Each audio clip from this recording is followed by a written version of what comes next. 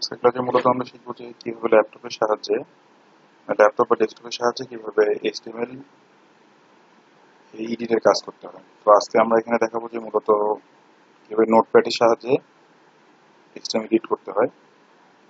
তো প্রথমত কম্পিউটারে যে কোনো একটা ড্রাইভে, আমি ডেস্কটপে দেখাচ্ছি, যে কোনো ড্রাইভে গিয়ে একটা ফোল্ডার ক্রিয়েট করব।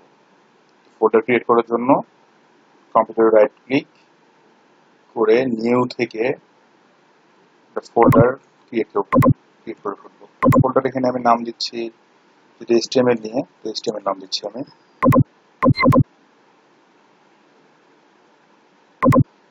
দেন হচ্ছে ফোল্ডারের মধ্যে যে কাজটা করবো সেটা হচ্ছে যেহেতু নোটপ্যাডে কাজ করব, তার মানে নোটপ্যাড ওপেন করার জন্য আবার রাইট ক্লিক করে নিউ থেকে টেক্সট ডকুমেন্টে ক্লিক করব। তো এখানে যে টেক্সট ডকুমেন্ট যেটা চলে আসছে, তো এটা ওপেন করার পর এখানে মূলত আমরা কোডটা লিখবো।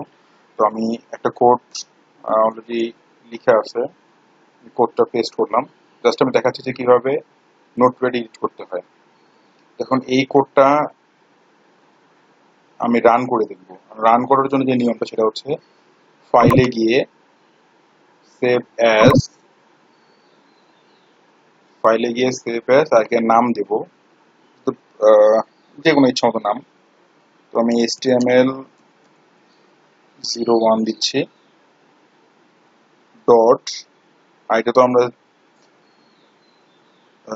আগে থেকে জানি যে HTML এর শেষে এক্সটেনশন থাকে হচ্ছে .html বা .htm।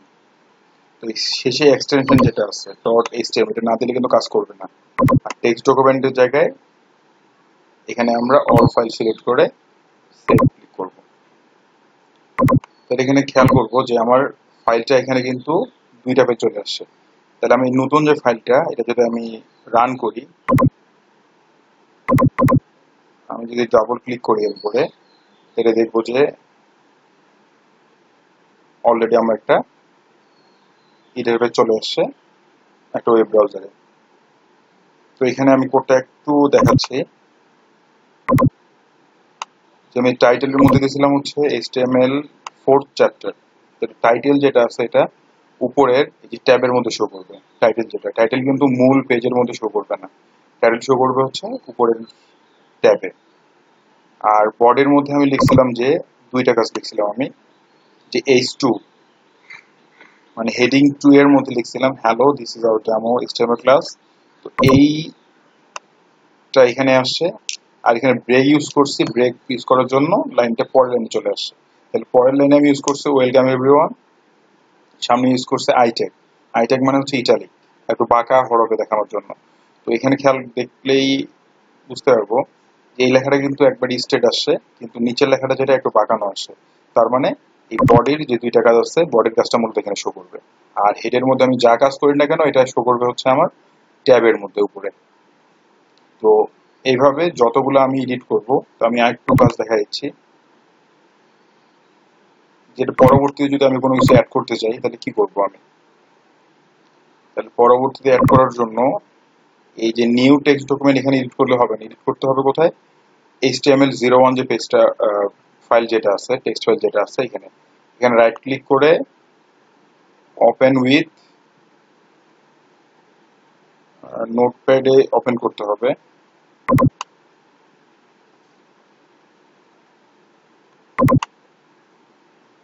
Open with notepad select করে এখানে এডিট করব। তো আমি সাপোজ নিউ একটা কাজ করতেছি,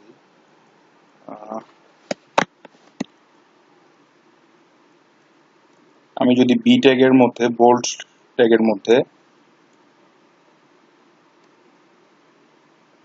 সাপোজ 4th চ্যাপ্টার লিখবো,